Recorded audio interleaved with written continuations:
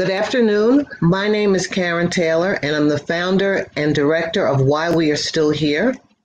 Our mission is to educate, enshrine, and preserve the extraordinary legacy of Harlem as an influential incubator that was vital to the intellectual, cultural, social, and political advancements of the Harlem community, as well as the African diaspora. Our vision is to ensure that the post-gentrification community of Harlem and beyond will honor and find a meaningful connection to the legacy of African American achievement and its paramount importance to world culture.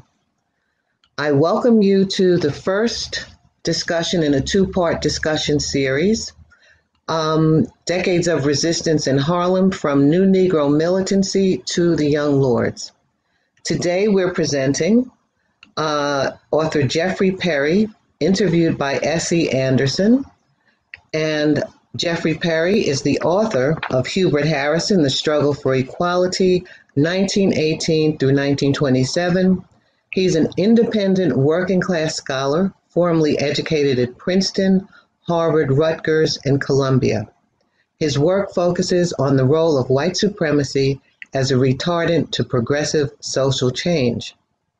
S.E. Anderson has taught mathematics, science, and Black history at Queens College, Sarah Lawrence College, SUNY at Old Westbury, Rutgers University, the New School University, City College, and Queens College. He was one of the founding members of the Black Panther Party, as well as an activist within the Student Nonviolent Coordinating Committee and the Black Arts Movement of the 1960s. I welcome you both. Thank you. Thank you very much. Okay, thank you, Sister Karen. This is going to be a very interesting discussion, and obviously we will not have enough time for to cover this, not only the Jeff Perry's work, but Hubert Harrison himself. Jeff Perry's second volume on Hubert Harrison is the one we're focusing on, Hubert Harrison, The Struggle for Equality, 1918 to 1927. For those who may feel slightly intimidated by books, this book is about 1,000 pages. It is a major work on a major Black figure of Harlem. And before we get into it, I'd just like to get from Jeff a little bit of history of who he is and also why he decided to write these two volumes on Hubert Harrison.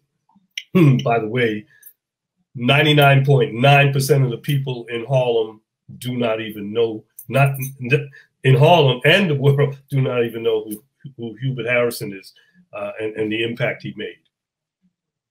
Thank you, Sam. I was born in the Bronx. My family's all working people as far back as we can trace. No one went to college. I don't know that anyone ever finished high school.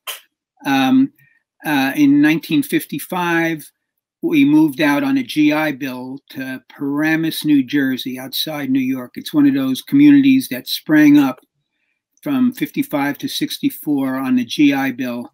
GI Bill, the statistics on that were you could get a house. First off, you could get a house with zero down payment, low interest loan, and the statistics were of the 70,000 GI loans awarded, less than 100 went to families of color.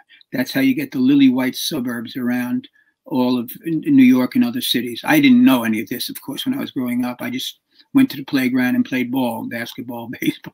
That's what I knew.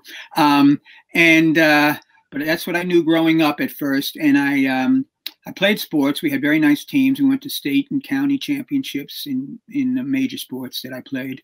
And I was able to go to college, and I went to college. I went to Princeton, which was, I didn't even know what was going on, but I went there, And after I finished, I had to face the draft. I was an opponent of the Vietnam War. I resisted the draft. I I went to graduate school at Harvard, right? And I was there for a few months, but then I got disenchanted with what was going on because they weren't really addressing, I thought, the social problems. I was in a school of education, and they weren't really addressing the social problems in terms of public education in the country. And shortly thereafter, I traveled down to Cuba. You know, I hitchhiked with $300 and going for $1 a day, third-class buses and trains down to Argentina and back. I wanted to try and just figure things out for myself, not the normal route that people take. And when I came back, I started doing some work in South Jersey for a while. I know, Sam, you had some Black Panther Party experience. I, for a few months, volunteered at a chapter down there in Jersey, so I started to learn a little more. And then when I came up after I did the Cuba thing, I worked at The Guardian, which was an independent radical news weekly that came out for a while. I worked there. And I worked also, I started getting active shortly after I came back from Cuba in the Puerto Rican Socialist Party. I know you're discussing Puerto Rican movement next time. And I was active for 3 or 4 years, and a very worthwhile experience, wonderful comradeship, people I'm still in touch with. But after about 3 or 4 years, I came to the conclusion I really have to concentrate on work in the workplace, trying to combat white supremacy amongst European Americans. I thought that was a particular responsibility of mine. And that was partly because I was influenced by a fellow named Theodore W. Allen. And if people are not familiar with him, he's very important because he pioneered a class struggle-based white skin privilege analysis in 1965. That's decades before all this other stuff came out. And in 1990s, he published 2 volumes, major volumes of major importance, entitled The Invention of the White Race. And it goes back to 17th century Virginia and how this whole thing started in this country. And I've subsequently edited new versions for Verso books of that. So in brief, that's some of my political background. And then, oh, one last thing. So when I'm working in the post office, at one point, I was doing work in a community-based program in Newark. It was helping pay my tuition, where the aim of the program was to help get Black and Latino workers into the construction trades, right? And I was taking part. And that was Muriel Tillinghast. You may know, another SNCC worker from way back, and still a long-time friend of mine. And I was doing that, and I started doing graduate work. And I started addressing the problem pretty soon along the way, why no socialism in the U.S.? And I focused on the question of white supremacy. And I'm a very rigorous researcher. And I started from the turn of the 20th century, and I poured through all the texts, the documents, the publications.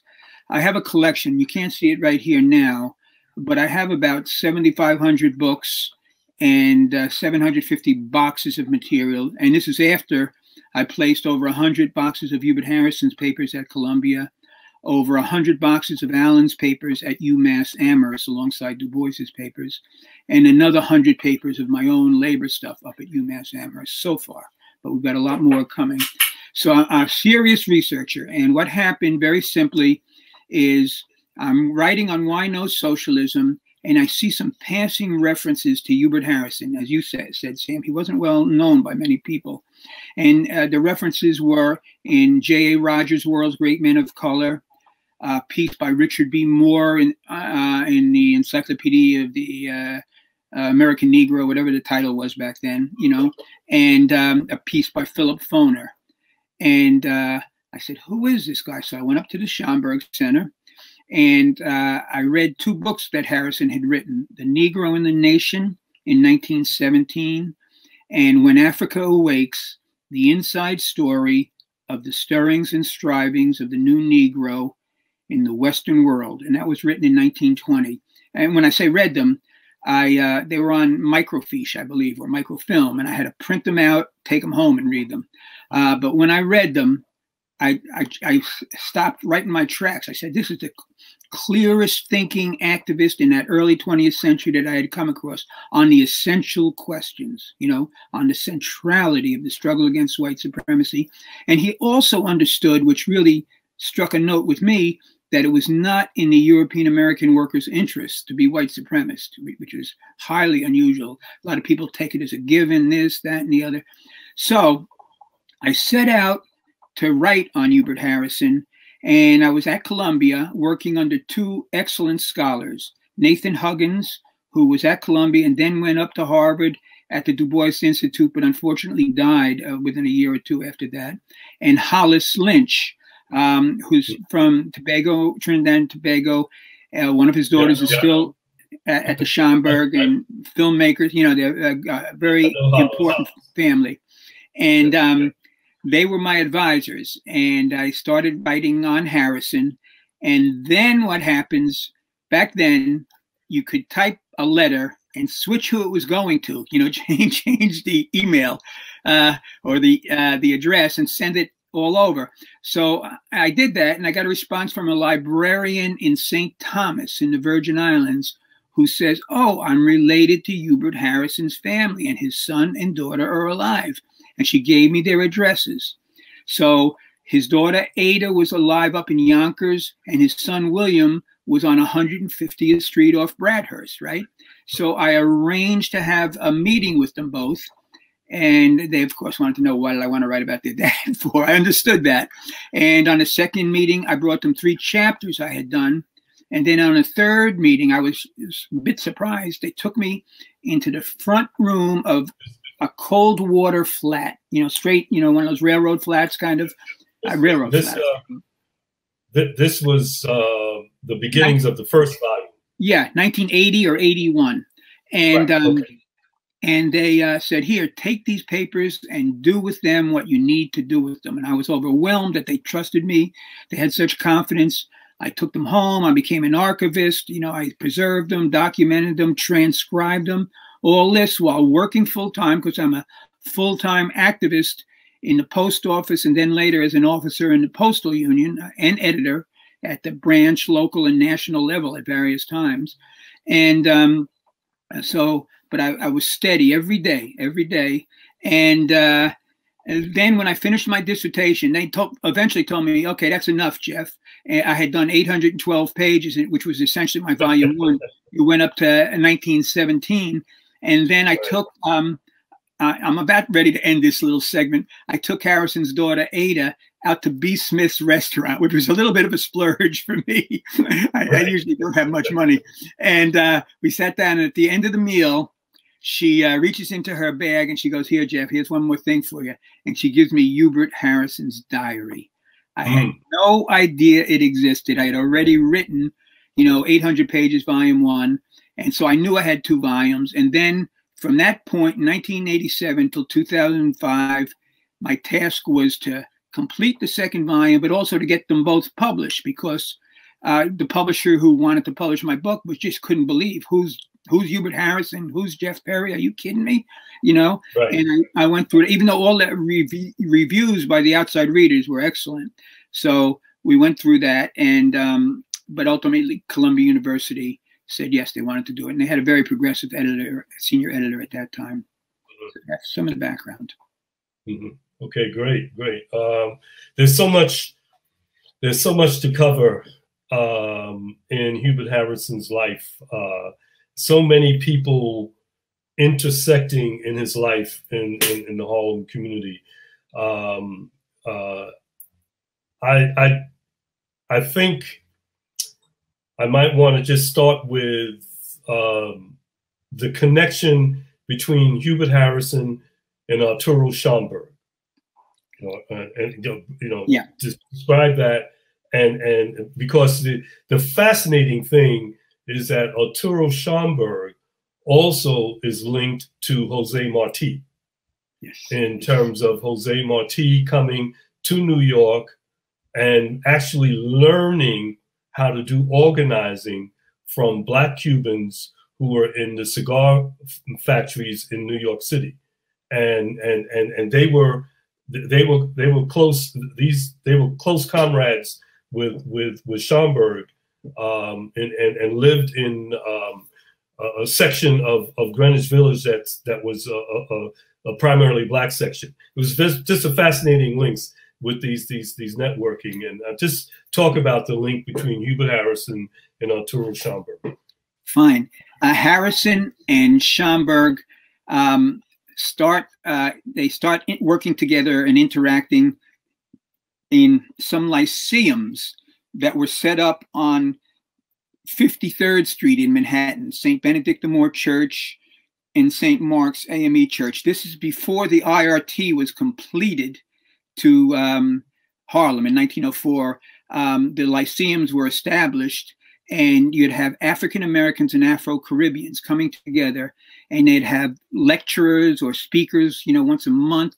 And Harrison called it the germ of Black racial consciousness in New York, because they had wonderful discussions, freewheeling discussions. People spoke their mind, but they could be friends afterwards, right? It's a healthy intellectual atmosphere. And Schomburg was involved in that. Johnny Bruce, one of the leading Black journalists of the time, a woman named Williana Jones at that time, she's a New York school teacher later, Williana Jones Burroughs, Charles Burroughs, who's one of Harrison's friends and a postal worker along with Harrison. And so that's some of the early contact. Then, before I leave that, I just want to mention when Harrison's working in the post office with Charles Burroughs and others from 1907 to 1911, they would get together. And this really resonated with me because we used to do the same thing 70, 80 years later. After the midnight shift, we'd get off and we'd go to somebody's house and have a study group. And Harrison and Burroughs and people did that. But what they did, amongst other things, is they corresponded with the Black Independence Party in Cuba. There was correspondence with them, and that's discussed in Volume 1. But moving on, so Harrison has that interaction with Schomburg. He later works with Schomburg and Bruce in the Negro Society for Historical Research around 1911. He's one of the founders and one of the officers, and they stay in close touch, and they're friends. Schomburg winds up delivering the eulogy at Harrison's funeral, and it's very laudatory. And one other thing, in 1924, Harrison and Schomburg are two of the officers on the founding committee. It was a committee on Negro literature and prints, or Negro prints and literature, of the 135th Street Library, which grows into the Schomburg Center, right? And there were some other people involved. And Harrison, in all that period, was speaking at the public library, encouraging people to come. He considered free public libraries one of the great institutions in the country. And, he really helped build that library at 135th Street in many, many ways. And even after he died, Augustus Savage did a portrait of him, which was supposed to hang in the lobby of the library, and it did for a while, but it's not been found in recent years, So you should explain also who Augustus Savage is. Augustus Savage is from Florida, and she's an outstanding sculptor, one of the best in the world in the mid-20s, 24, 25, 26. And she's a friend of Harrison's, but she wins scholarships to some of the top study places in Europe, but she can't go either because she doesn't have the money, or because once they find out she's of African descent, there's difficulties imposed. Harrison tries to help raise funds for her, and they stay very close, as friends and everything like that. And people want to know about her. And there's some, in Harrison's papers, there's some material on there's material on Schomburg, there's material on Savage. Yeah, go on. Sorry. Yeah. Also, the African Blood Brotherhood connection, and linking that evolution of the African Blood Brotherhood within the Garvey movement, and the tensions that existed between the quote unquote communist folk and Hubert Harrison, right? That dynamic because that was to me that was a pivotal moment. There were so many pivotal moments in that period, but that was a pivotal moment for me in terms of the evolution of Black independent radical thinking and organizing. Okay, well, that gets a little involved, as you know. And Harrison founds the first organization and the first newspaper of the militant New Negro movement in 1917. They're the Voice and the Liberty League. 1917? 1917, before Briggs founds the Crusader. They're race conscious. They demand enforcement, 13th, 14th, 15th Amendment. They're opposed to lynching. You know, very militant, preach armed self-defense, you know, and in volume 1, I have a list of the important Harlem radicals who are working in or around Harrison's organization, many of whom then go into Garvey's movement later on. Harrison's work precedes that of the Messenger of Chandler Owen and A. Philip Randolph, of the Crusader of Cyril Briggs, and of the Negro World of Marcus Garvey. And Harrison is a major influence on all of them, and that's acknowledged by the contemporaries. And but what happens is, regarding the African Blood Brotherhood, and I personally think there's a lot more research has to be done into that, because you know, sometimes people just go straight off the top with some wild numbers of the size and membership and things like that, because I've not really come across that in my serious research. I mean, I've seen the comments, and people may or may not know, but Cyril Briggs had a serious speech impediment, so he was never a public speaker. And back in the day, the two main ways of reaching the masses were publications and public speaking. But the Crusader was Briggs's paper, and his organization was the African Blood Brotherhood, and it attracted some other very outstanding activists. And there was an effort to try and bring them together with Harrison around 1920, and I discussed this in volume 2. Rose Pastor Stokes was a communist, and reportedly she offered money to Harrison to come and you know, take the lead in this effort, but he declined. And the comment by one of the participants was, Harrison didn't want to be anyone's stalking horse against Garvey, right? Harrison was working with Garvey. He had criticisms of Garvey, which very soon developed into serious criticisms, but he was wary of the, because he had come through the Socialist Party. Harrison had been the leading Black activist in the Socialist Party, and he poured out heart and soul. He spoke as many as 23 times a week. He wrote the first early major theoretical pieces in 1911 and 1912 in socialist publications.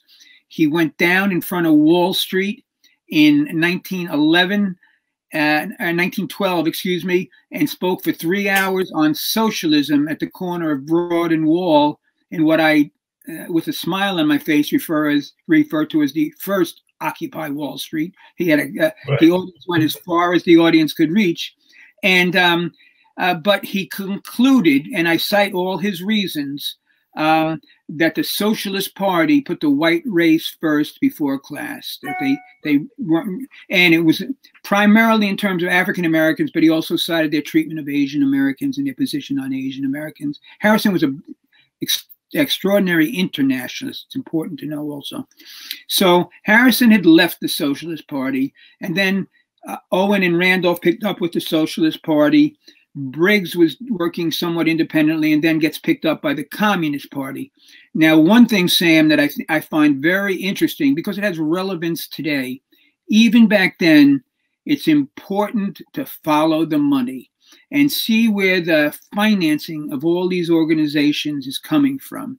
Harrison, reportedly with his Liberty League, and this is reported in a couple places, turned down $10,000 from a white supporter in 1917 for his organization, because he says if they're paying that bill, they're going to want to dictate my policy, and he's not going to do it. For do you know what $10,000 equals in today's money?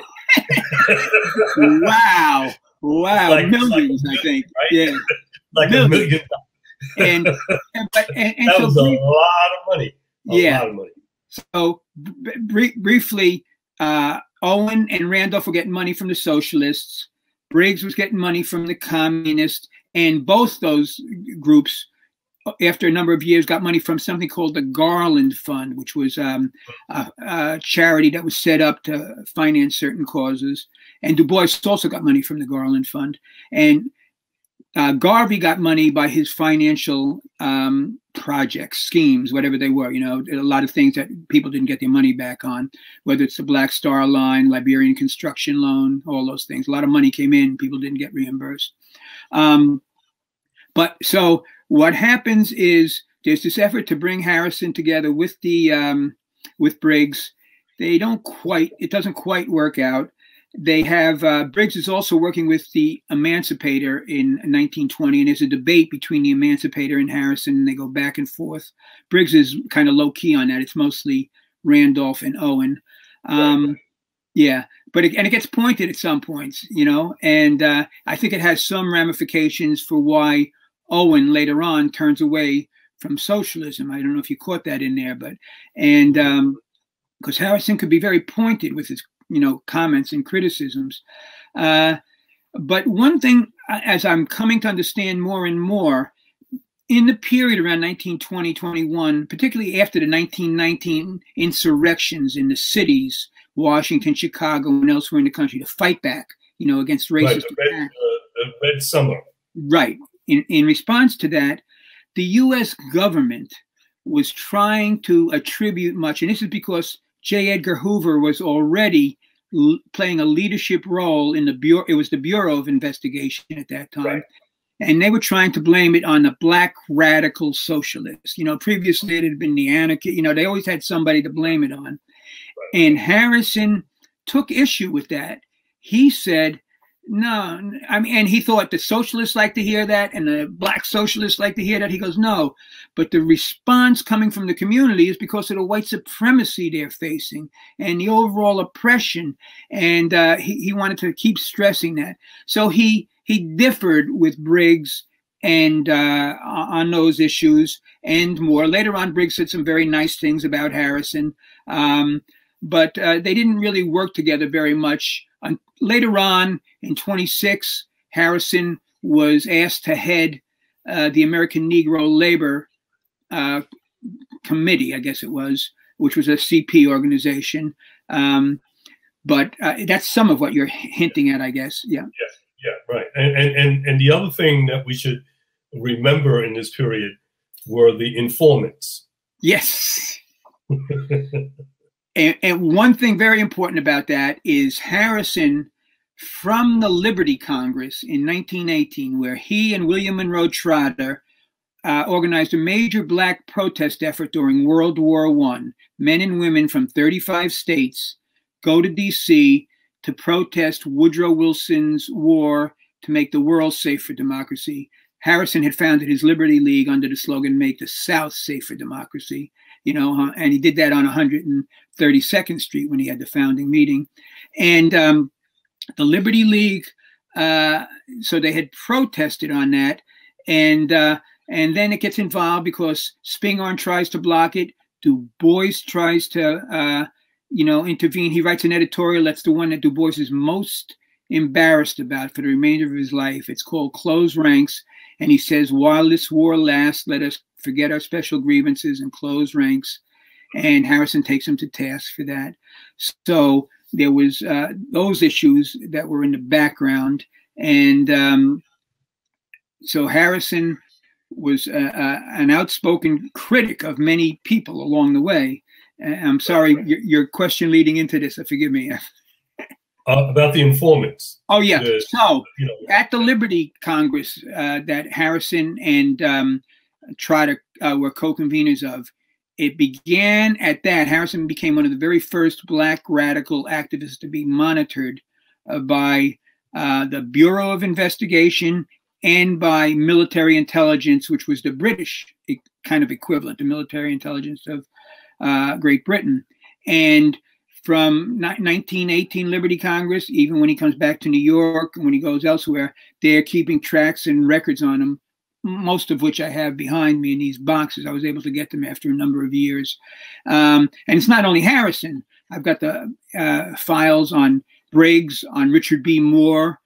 One thing I want to say about Richard B. Moore is a great proponent of Harrison, but he works very closely with Briggs also.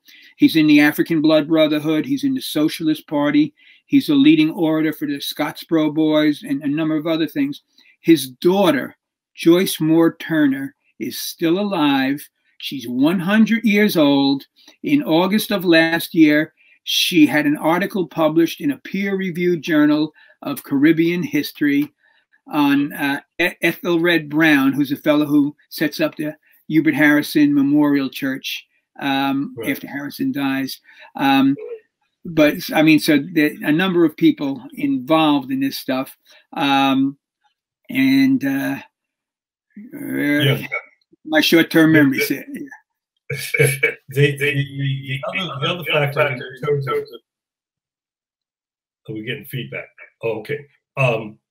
Is Harrison's relationship to the radical women that were involved in the various movements in, excuse me, in Harlem and elsewhere. You know, you had mentioned a couple already.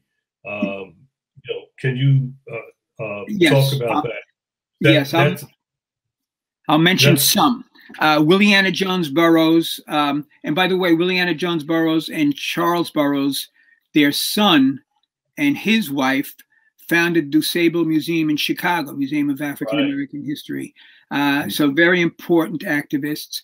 Harrison, as I mentioned, Augusta Savage.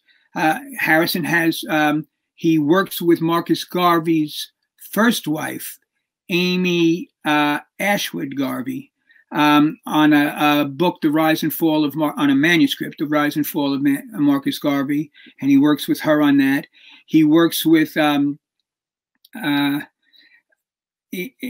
number of people, Virgin Island activists. Elizabeth Hendrickson, there's a woman named Sylvanie Smith, and I know her name in particular because her daughter's alive and well in Harlem, and she contacted me on that. And let me think. So he's active with some of the women, you know. Yeah, I'm sorry. Some more will come back. He sees Ida Wells Barnett when he goes to Chicago. You know, he interacts. Yeah. Yeah. I'm just trying to think of was it too early for him to meet up with Claudia Jones? Yes, it was too early. Yeah, she comes later, I believe. She comes later in the 30s. Yeah. But I just did an interview a week or two with Carol Boyce Davies, you know, for her and her class, and she writes about. She's a good friend. Yeah. Yeah. Yeah. Okay. The other issue in terms of Hubert Harrison, did he ever work for the New York Times? No, he did not work for the New York Times, but he wrote, starting in 1903, when Harrison comes to New York in 1900, he's still in high school because he comes, he's working at night, and he starts publishing letters to the editor of the New York Times.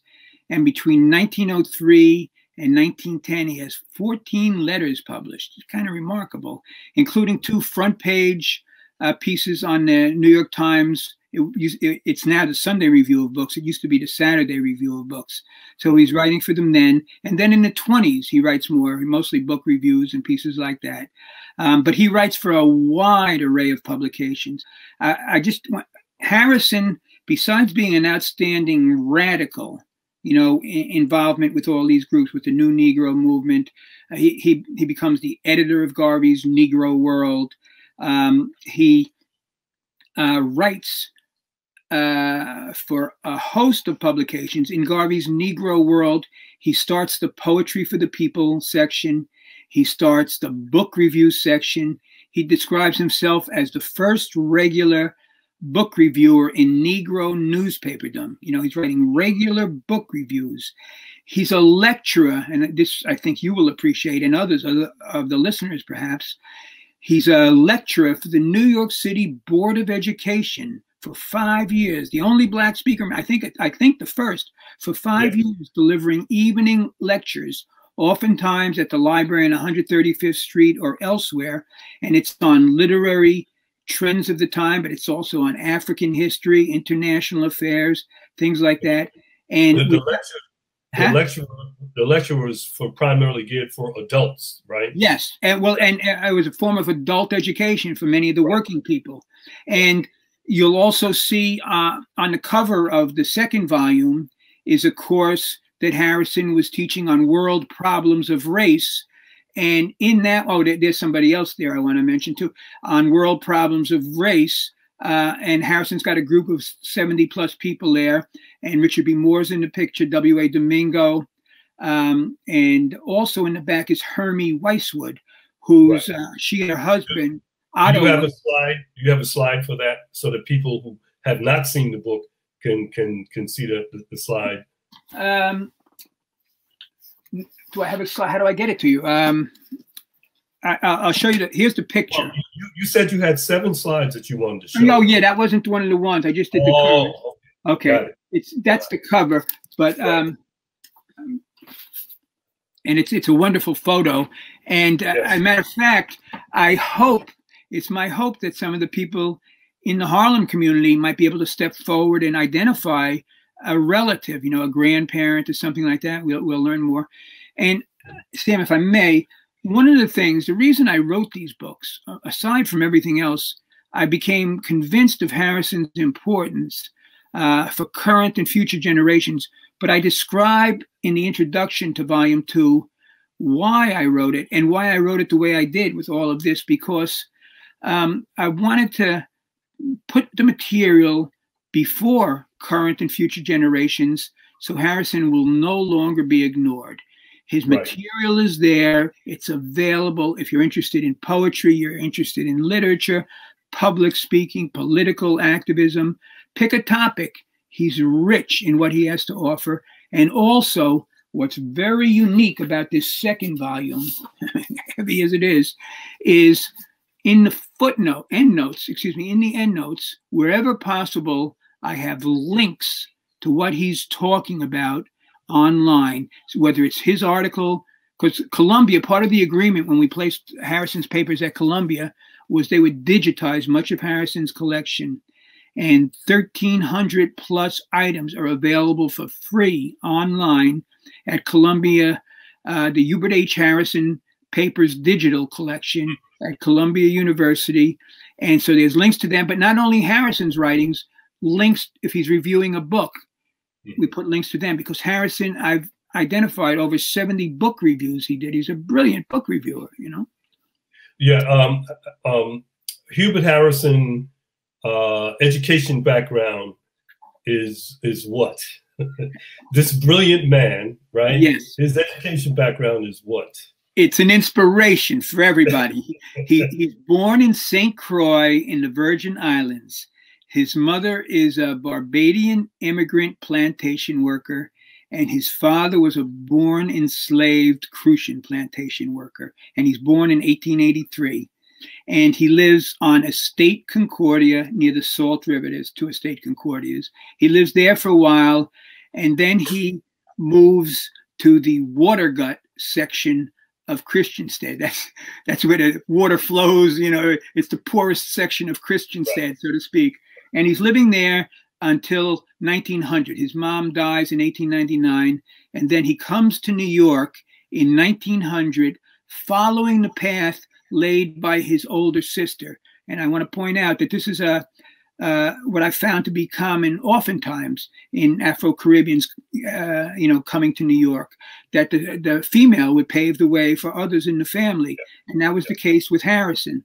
And Harrison comes to New York. At first, he's living on West 63rd West 62nd, because as I mentioned, the IRT hadn't been completed yet. And 20 years later, on West 63rd. West 62nd was Hell's Kitchen. Yes, West 63rd, I believe, is where Thelonious Monk grows up 20 years later, or something like that, too. And I have a picture of that in volume 1, the apartment I have a picture of the apartment on the next block to where he lived, because this was an improvement because they had the inner courtyard, if you will. You could get some fresh air. But and Harrison starts working full time, a couple nights, and he goes to high school at night. And within a year or two, because he had only gone up to about 8th or 9th grade in St. Croix, but in St. Croix, he had opportunities still that were not afforded by many of the African-American population in the U.S., particularly down south. He had a chance to study under the best, what was reported to be the best teacher, black or white, in St. Croix, a fellow named Wilford Jackson, father of D. Hamilton Jackson, a major figure in Crucian history.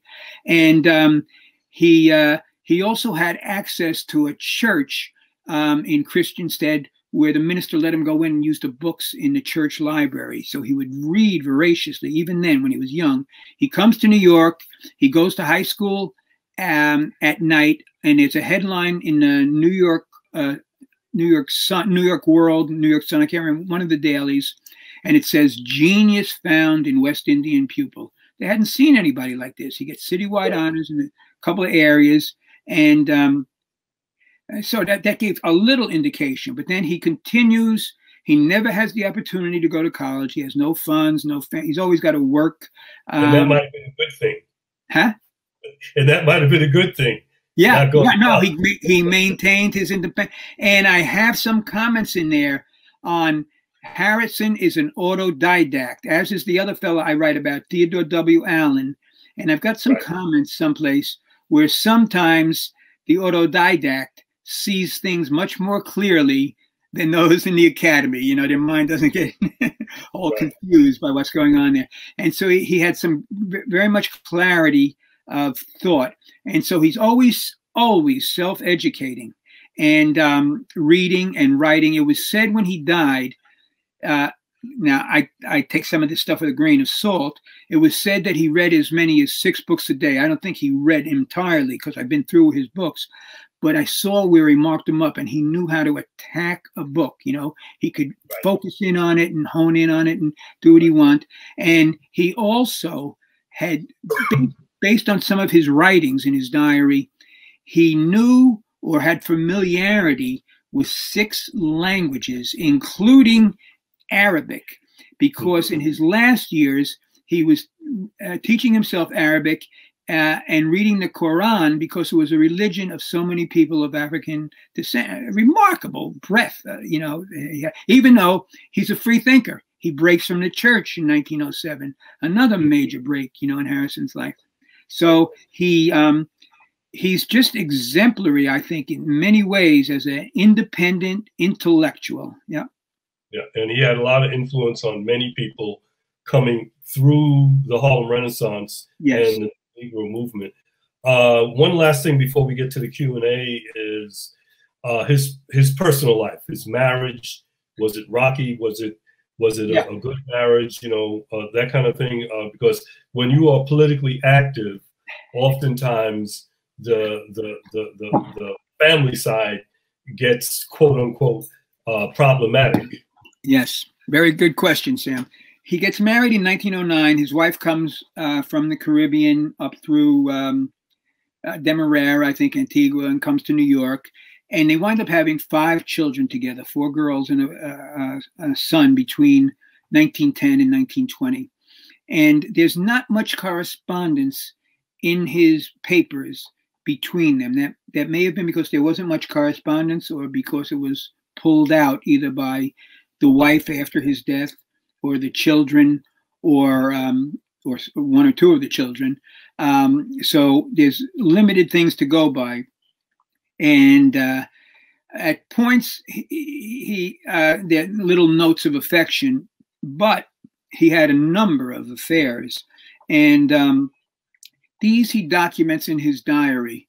And the thing that struck me and impressed me, if you will, about his diary is he writes when he starts it. He goes, I'm going to tell it like it is, you know, and I'm going to preserve this. And he was almost writing not only for himself, but for future generations. He goes, some things will loom large, others loom smaller.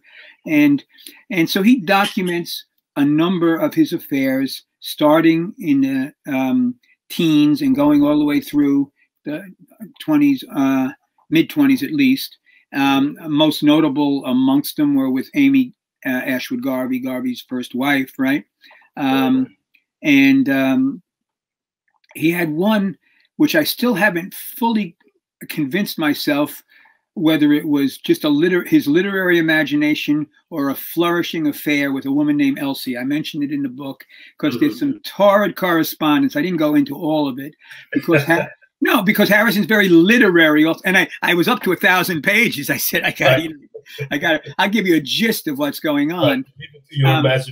But what I want to say on that too is, and you were hinting at it yourself, Harrison, this is not to apologize for him at all, but he is not unique in this, you know, and I say that because one reviewer after volume 1 came out and says, oh, well, why couldn't he follow the example of Du Bois and Shirley Graham Du Bois? And I scratched my head and said, they got married at 75. Give me a break.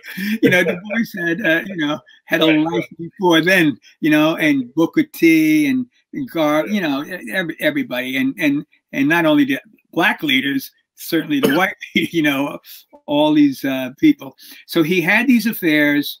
And what I quote from is, besides Harrison, I quote from J.A. Rogers, who understood Harrison probably better than most in World's Great Men of Color.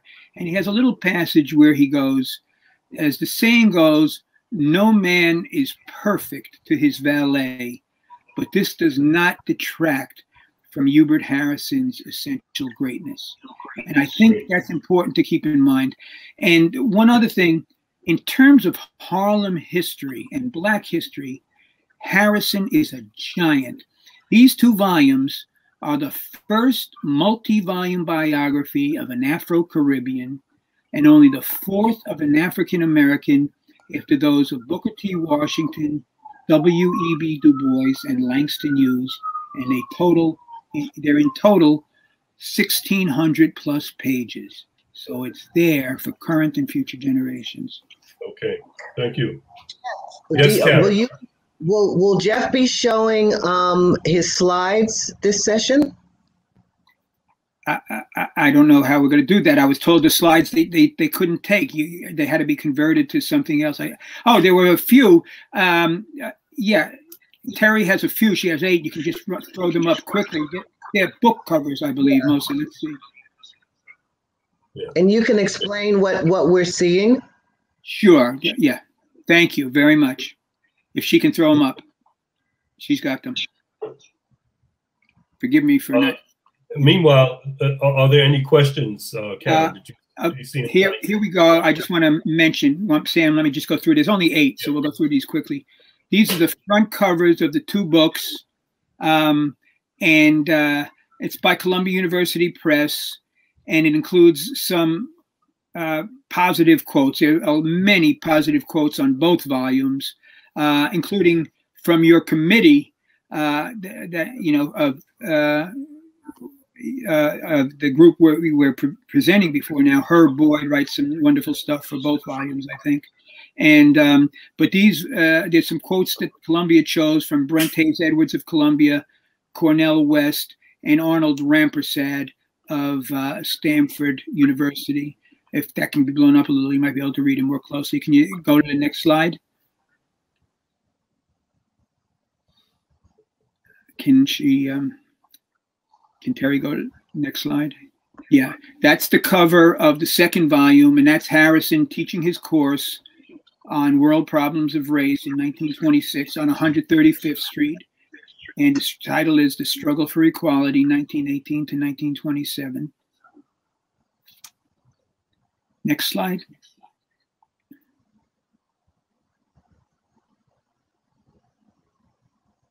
That's a book I re-edited with Diasporic Africa Press out of Brooklyn. And it's Harrison's When Africa Awakes, the Inside Story of the Stirrings and Strivings of the New Negro in the Western World. It was published in 1920, but I added many new notes and introductions, right? And what's important about this, amongst other things, when Harrison founds the Liberty League in 1917 and The Voice in 1917, they are the first organization and the first newspaper of the militant New Negro movement. Then in 1919, he edits a newspaper called The New Negro. Then in 1920, he puts out this collection of his writings up until that period, not all of his writings, some of his writings. And what he has in this is 53 articles, which were basically essential writings of the militant New Negro movement. All of this is from 7 or 8 to 5 years before Alain Locke comes out with his New Negro in 1925. Much of the previous history about the history writing about the New Negro has been about Alain Locke and the New Negro, but Locke's New Negro is essentially a literary effort and movement. Harrison's was both political and literary, because he's a leading political activist, but he's also the leading publisher, editor, and writer in that period. One other thing about this picture, you'll see a tricolor flag there, black, brown, and yellow. That was the tricolor flag of Harrison's Liberty League. And he mentions that in this book again.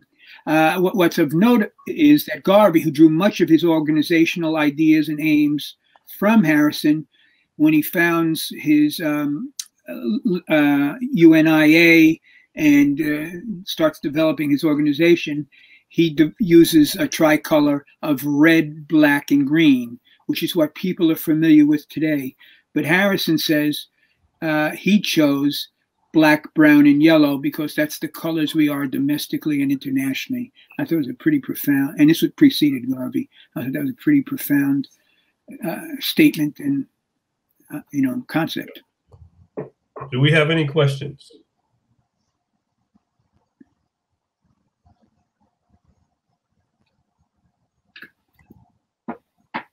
Is the topic of turning down money addressed in the book? Yes, particularly in both volumes, particularly in the second volume. And I talk about where some of that funding was coming from, what we started touching on earlier, Sam. And I think it's very important for today, for people to think about.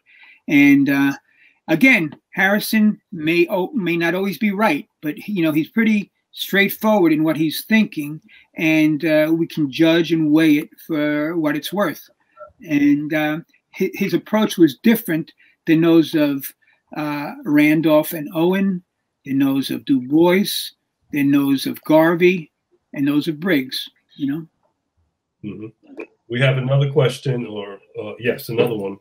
Are there any records of recognition of him in St. Croix? Very good question. And this leads into an issue in Harlem, too.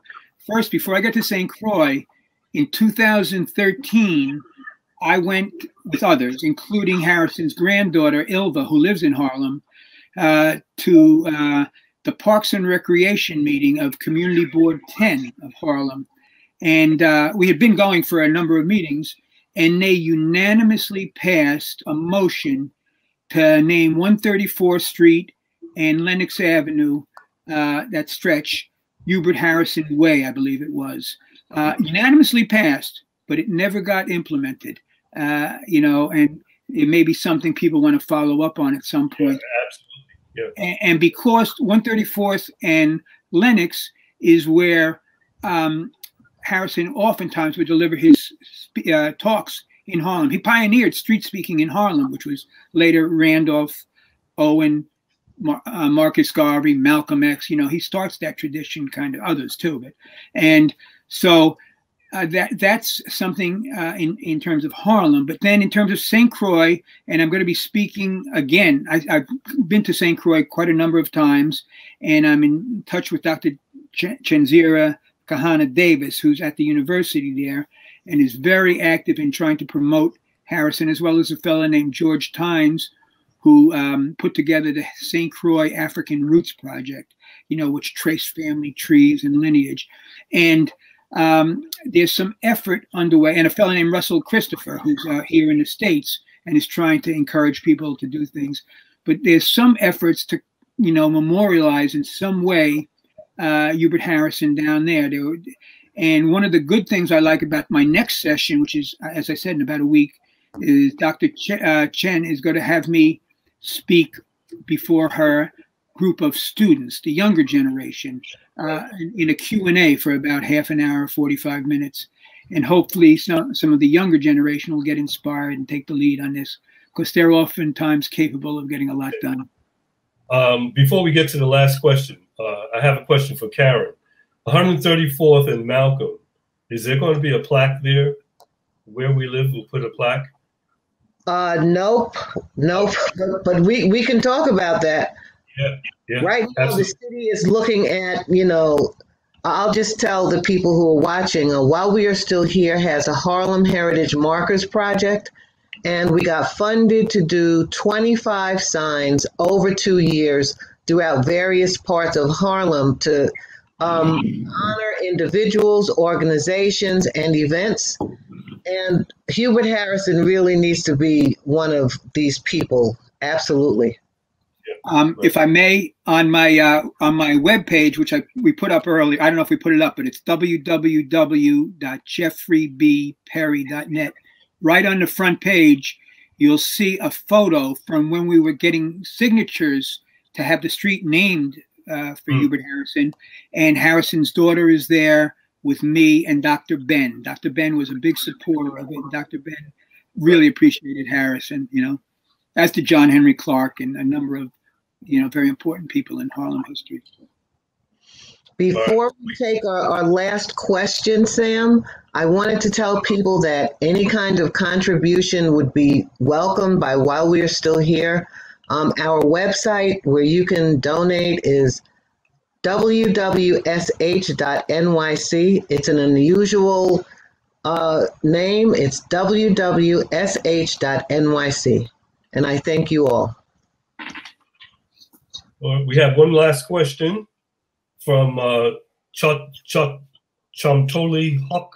Does Harrison's activism provide any insights on how to navigate these challenges for political power, or any insight for the present context? Very good question, and I think the answer is definitely yes. Many insights, but I'll just point to a few things that struck me early. And Harrison wrote this as early as 1911 and 1912. He wrote that the Negro is, using the language of the day, the Negro is the touchstone of the modern democratic idea. I had to look up touchstone because I wasn't sure what it meant, but it's a black stone and you rub the metal against it to see if it's really the gold it's purported to be. Any issue you look at in society, let's put it to the test. Housing, education, healthcare, how are Black people faring, and what are we going to do about it? That's one thing. Second, Harrison understood that the centrality of struggle against white supremacy was the key to social change in this country. And I think that's a message that we have to make clear and spread widely. He articulated it with the socialists. He articulated it later. It's not like some of the organizations today who, when they make their list of demands of what they stand for, they go, and number 7 is racial equality or something like that. It's key. It's right up there, number 1. Because white supremacy is central to how the ruling class maintains control in this country, but how they can also be defeated if we can defeat them on that issue. So, amongst other things, but I think you'll find many other things that Harrison points out of interest too. He's got a lot to offer current generations and future generations. I thank you, Jeff Perry, for your work over the decades. These 2 important volumes on Hubert Harrison should be part of every major library in schools and people in people's homes. It's very, very important, the work that you've done. There's one more question. Terry said there's one more question. Oh, Charles Brooks says, what can we take away from Harrison and apply to the current states of politics, the analysis of white supremacy, race, and class? Well, that's answered that in part. Yeah, I just answered that, but Harrison was very principled, and he was not going to back off the question of the fight against white supremacy, where others might be willing to yield on it. He thought had to hold strong, and when some of the left groups didn't do that, he was not going to wait around for them. He was going to take action, and he did that early when he left the Socialist Party and he finds the New Negro movement. You know, he says we can't wait because their help might not come when we need it. You know, and until that time, he goes, they should help us. They should be involved. But if they're not, we will proceed, you know, on our own and pushing. And always central was this question of democracy partly, but equality and the centrality of the struggle against white supremacy. But he was a great internationalist also. So he writes about the importance of relations with peoples of color in particular worldwide, but others in struggle worldwide. So he's got a tremendous breadth. Some of his talks you'll see in Volume 2, World Problems of Race, a whole series he does up there on 135th Street. History, African history. The chapters are amazing. They're fascinating even to this day. I just would encourage people to take a look at the book and poke around, both books, and poke around because there's so very much that Harrison has to offer. Absolutely, yeah. Thank you. Karen? Thank you very much, Sam. And thank you very much, Jeffrey, for a very, very educational hour. Thank you, Sam. Thank you, Karen, and thank you, Terry, and everyone else involved in this effort. I really appreciate you helping to bring Hubert Harrison to the audience. And the point, Sam, that you made about if we can help get Harrison into the public libraries and the college and university libraries, very important, because the people can get this, get to learn about him.